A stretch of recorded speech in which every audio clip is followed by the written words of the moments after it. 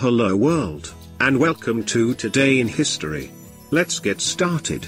In 1617, the first one-way streets open, in London, England. In 1839, the British capture Hong Kong from China, and in 1904, the automobile tire chain is patented. In 1931, Count Gyula Károlyi becomes Premier of Hungary.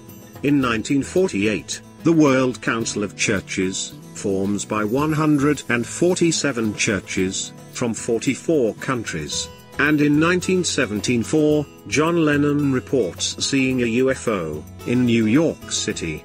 In 1989, the Los Angeles Dodgers beat the Montreal Expos 1-2 zip in 22 innings.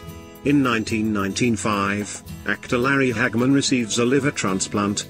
And in 2011, an earthquake, the most powerful since 1897, strikes near Mineral, Virginia, causing a shutdown of a nearby nuclear reactor. Born on this day in 1912, is Gene Kelly Pitts, legendary actor and dancer, and on this day in 1949, actor and singer Rick Springfield is born, in Australia.